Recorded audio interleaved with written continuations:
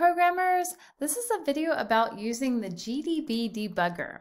So if this is not installed on your version of Linux, you might need to install it to be able to follow along. But for me, it's already installed. So when I've got a program that has a bug in it, this is a tool I could use to dive in and walk through the program and figure out where the bug occurs.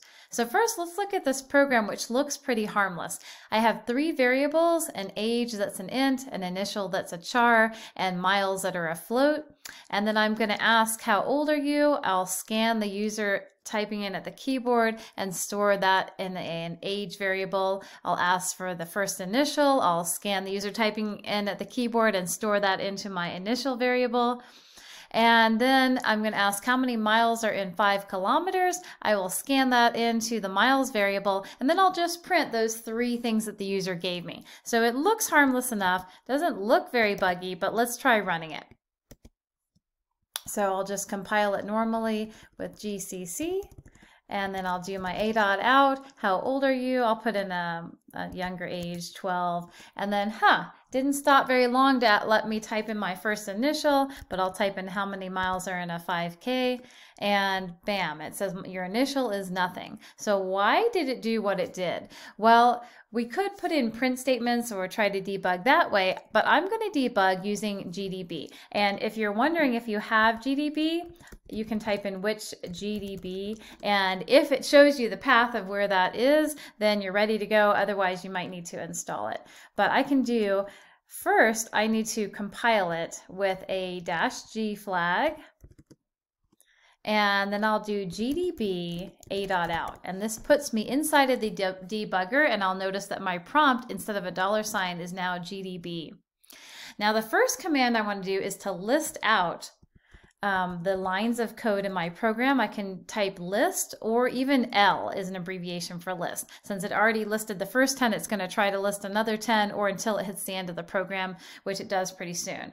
You can also do list followed by a number. If I do like list 8, it'll show me 10 lines of code with 8 in the center. So there's some lines before line 8 and some lines after.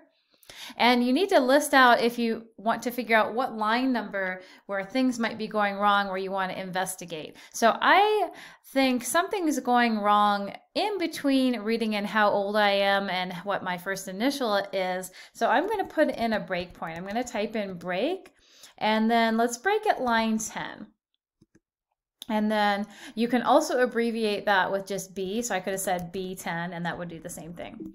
But I'll type out the whole word just because I want you guys to know what those short abbreviations might be standing for. Now I'm ready to run the program. I'll run the program, and it's going to ask how old I am. I'll type in an age.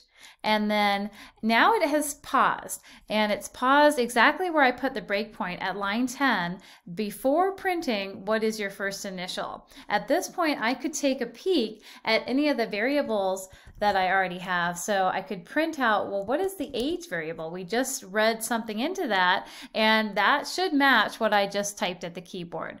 And I typed in 20, the age variable matches 20. And now if I want to go to the next line of code, I can type in next, and I'm going to type in next again. And let's take a look at what is in this initial variable, because we've moved past the line where supposedly we scanned in from the user typing in at the keyboard. But let's take a look at what that is. So we can either type in print or just say P and then initial. And I'll try it with just the P, and I can see, okay, it thinks my initial is the new line character. So I see this a lot with students when they're debugging their programs. If you are scanning in using scanf and you're trying to read in a number followed by a character, well, the enter sign is a character. So that's what it's reading in as your initial. So that's where the error is happening. So I can either keep stepping through the program with next, or if you need to go into a function, you can use S or step to go into a function, but all my code is in main, so there's not going to be a difference between stepping and doing next. Now I can keep going, or I've really kind of determined what the bug is, so I can quit. So yep, let's quit this. So there's several different ways we could approach fixing this bug. Let me go back into, the problem is that we don't want to scan in the very next character because that's the enter sign. Here's a little trick. You could, if you just put a space there, it's going to read by any white space, including the enter sign, and wait till we get to the first real character. So I can do, how old are you? I'm getting older and older. And now what's your first initial? And so that's one trick of doing that, is to put the space before the %C. Let's practice the debugger with one more program. Okay, here's my next program for debugging. I've got an array of characters, which is the user's guess. I'm going to have them try to guess my favorite color, and we'll use fgetS, which will read in user input that could have spaces in it, unlike scanf, which will stop when it hits a space. So they can read in more than one word there from the keyboard, and then we're going to do a string compare with their guess and my real favorite color, which is hot pink. And while they haven't guessed hot pink, we're going to say try again, and we'll let them type in another guess, and I'll keep track of the number of tries.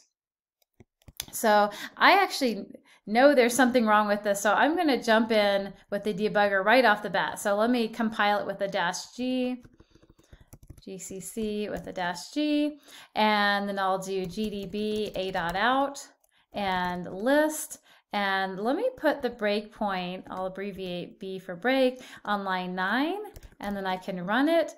What's my favorite color? Well, it says in the code hot pink, so why don't I guess hot pink and see what happens? And then I'm going to see what happens. Looks like it's on this while loop line, and if I go to the next line, it's going to say try again. So I guess I didn't get it right. Let me try it again. Well, I mean, I think it's hot pink, so why is this not working? I can print the tries variable. I can see that's getting higher and higher, and as I keep going through and keep guessing, well, maybe it's a different color, maybe it's blue. Nope, it's still not. So in the debugger, what if we take a look at this guess variable, and I'm going to print guess, and we see, the last thing I guessed was blue, and it's saving not only the blue, but the \n. And we can see from when we had guessed hot pink, it was also storing that in. So let's try going through again, and this time I'm going to guess the hot pink, and then we'll take a look at that guess variable. So the reason the string compare isn't matching is because hot pink with a new line character is different than hot pink without a new line character.